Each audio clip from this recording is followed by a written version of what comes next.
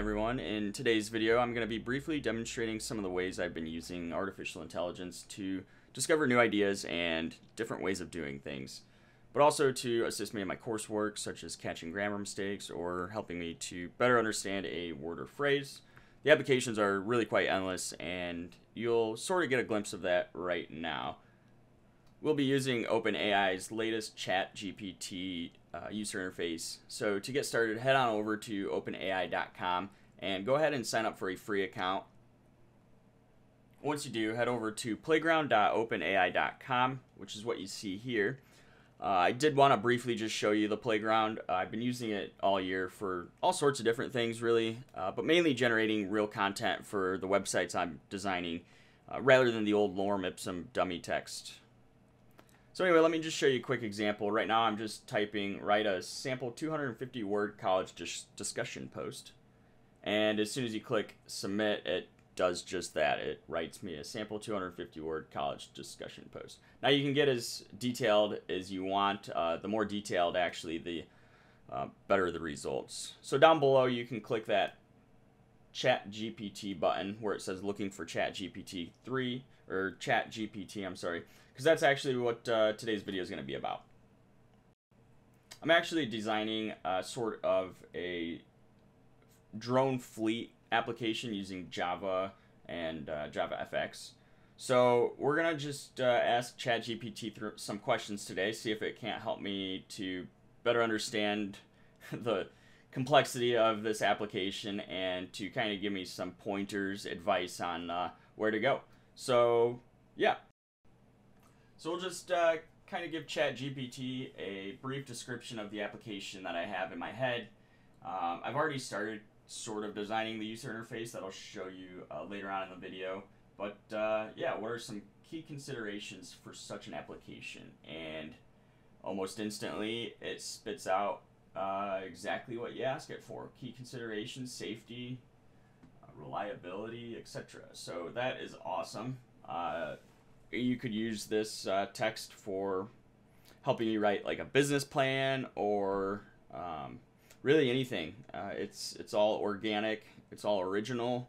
If you ask it the same question again, you're going to get similar but different response. So it's not plagiarism. It's unique, organic neural linguistics or natural language. Basically, it's just turning what you ask it for, and it's sifting through a huge neural network of you know, the human language, and it's just trying to figure out, based on what you typed, how to accurately respond to it. So artificial intelligence for the win, guys.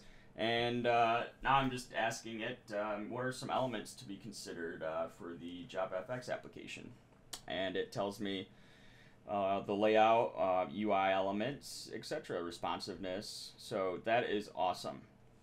Now we'll just ask what might, you know, the user interface look like for such a program, and see what happens. And there you have it. It just starts telling you, hey, without knowing more information, it's kind of hard to say, but it would probably have a map view. It would probably have, you know, other elements, control panel, etc. So cool. Now I am just gonna skip over this next part a little bit so I can show you how to get ChatGPT to actually begin writing the program for me. I'm just going to show me some sample Java code, since it already has a rough understanding of how the application is going to work. But essentially the big chat thread is exactly that. It's a session where the computer AI is actively attempting to learn based on your conversation. So you can start to confuse the program if your input starts to become off topic. If that happens, you can fix your mistake by correcting the computer AI, or you can simply start over by clicking the new chat button in the top left.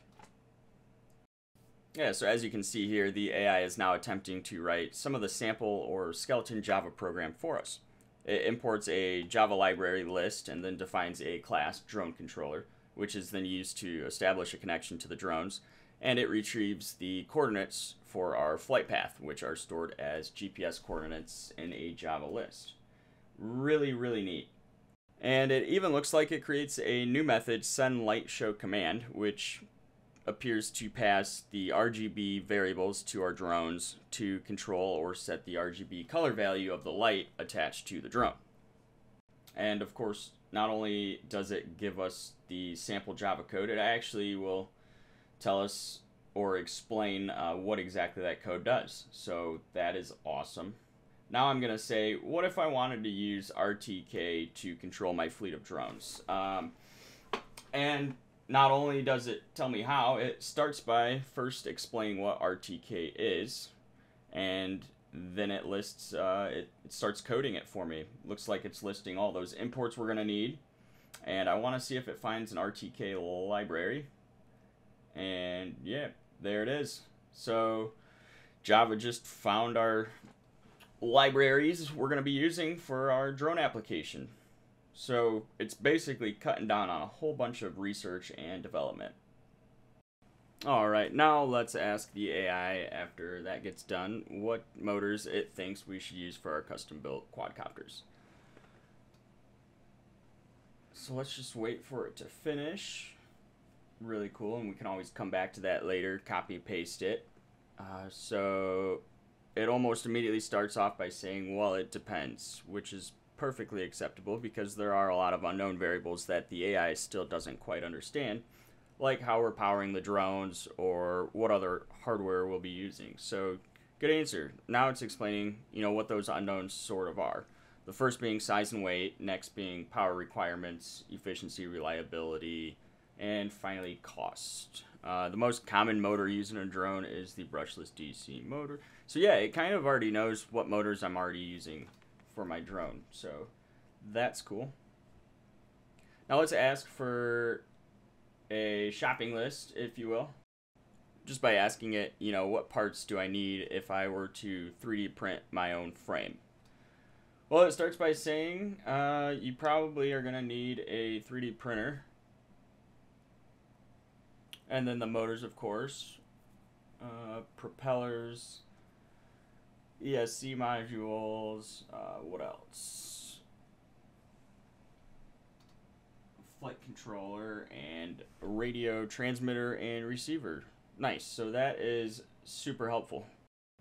Going back to the code, let's ask it to write our base station class. But I want to incorporate MAVLink, so after it gets done with that,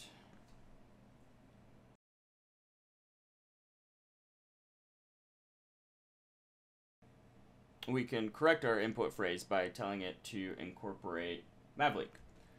It again starts by sort of explaining what MAVLink is and how it connects to a ground control station. It even goes over several URLs of where to get the sample code and documentation. It looks like it gets hung up here, so now I can just say, well, go on, and it starts writing the code for us almost instantly.